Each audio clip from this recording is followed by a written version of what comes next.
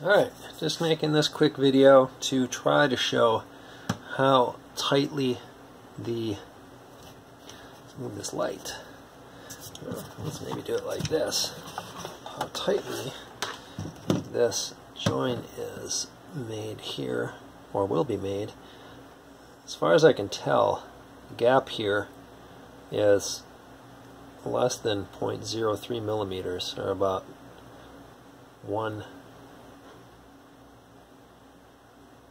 what is that? I can't remember the thousandths it is, but it's less than 3 thou, I think.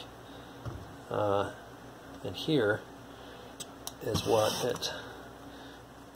So you can see it actually sleeves in and out very nicely with just a little bit of friction. And you can pop it all the way in there and get it out. So they're nested pretty nicely.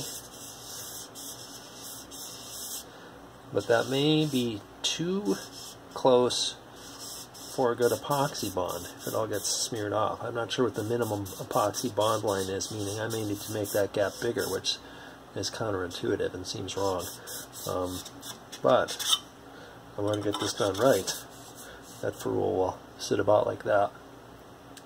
And then the front end of the bike will have a tube same size, but will clamp down on it.